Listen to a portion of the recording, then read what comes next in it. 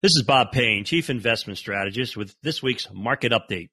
This week on the Street of Dreams, stocks experienced their best week in over 2 months amid renewed confidence in the global economic recovery. A slew of economic data points to a fresh acceleration in the world economy, coupled with the prospects of additional government spending both here in the U.S. and in Europe.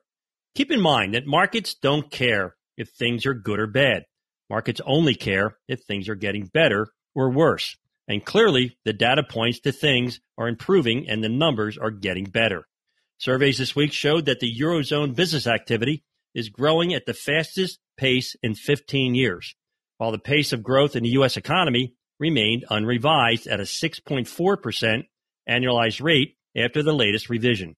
Adding to investors' optimism, the Biden administration announced a roughly $1 trillion infrastructure program, with a total of $973 billion of investment in infrastructure spread over 5 years. On top of that, in an announcement that surprised absolutely no one, the Federal Reserve announced that all 23 banks easily passed this year's stress test, paving the way for a sharp increase in buybacks and dividends.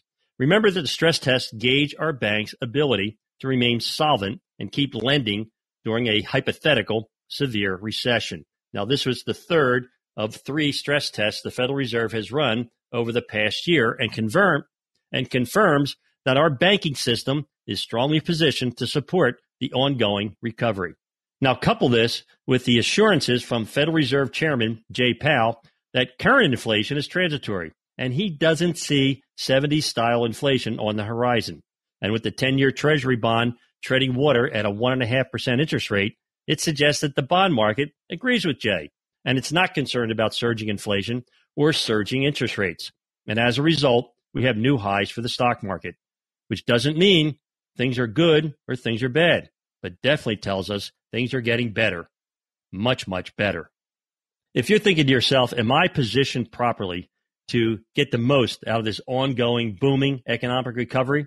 Well, why sit there and wonder when you could know? My son Ryan and I have over 70 years of combined industry experience in building low-cost, tax-efficient, goal-based portfolios.